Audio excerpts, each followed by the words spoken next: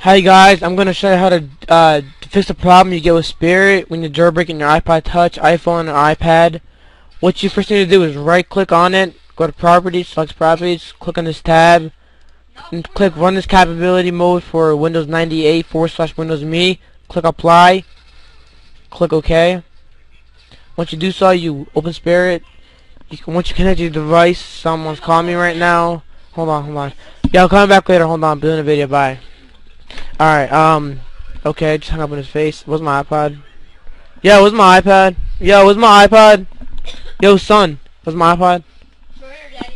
What, give me Yo, oh, it's on the floor. Okay, here we go. Okay. Once you plug it in, it'll say, I connected, click jailbreak, it's jailbreaking. Don't transfer shit, okay? Fuck off. Spirit, quit, jailbreaks. Done. Completed. Done. Voila. Peace out. Okay, you're a goon, but what's a goon? Nothing. You ain't scaring nothing. Okay, you're a goon, but what's a goon?